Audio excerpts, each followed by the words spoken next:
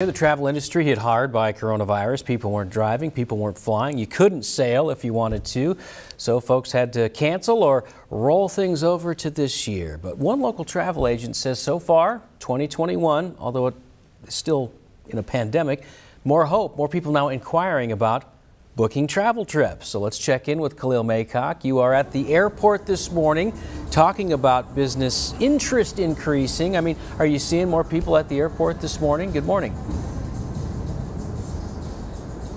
Good morning, Elias. Yeah, I've seen a couple of people, but the travel agent says just last week she had about 15 people calling to inquire about travel, and she says she's seen an increase of about 80% with her bookings from March through October.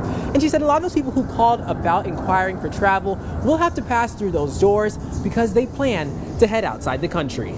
So we spent a lot of time booking and rebooking and rebooking. That's what Michaela Moore did most of 2020 as a travel advisor. She had to help bring clients home when the world shut down because of COVID-19.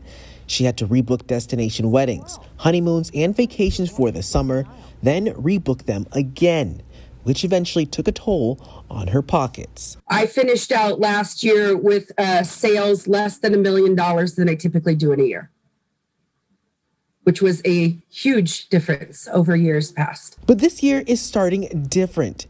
She says at the end of 2020, calls picked up with people wanting to travel and eventually turning into bookings. And some destinations include places like South Dakota, while others... Lots of Mexico, lots of Jamaica, the Dominican Republic are kind of the most popular from our area. And Moore says when speaking with her clients on their reasons to start booking travel during a pandemic, some say it's because they've been cooped up too long.